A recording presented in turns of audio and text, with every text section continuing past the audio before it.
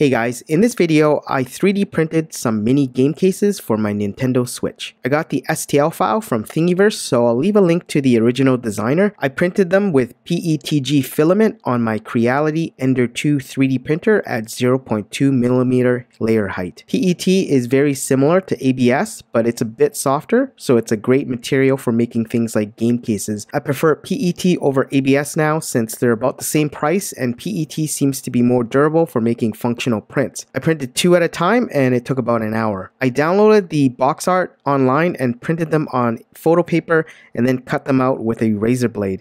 The box art for the front and back are about 3 centimeters by 4 centimeters, and in order to stick them to the game cases, I used some double-sided tape.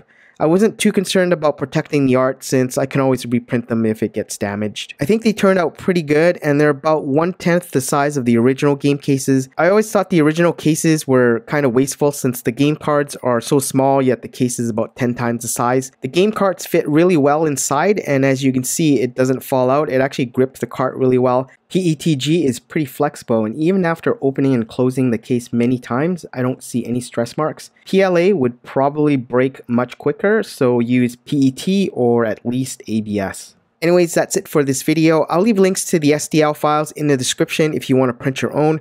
Credit goes to the original designer. Comment, like, share, subscribe, and I will see you in the next video.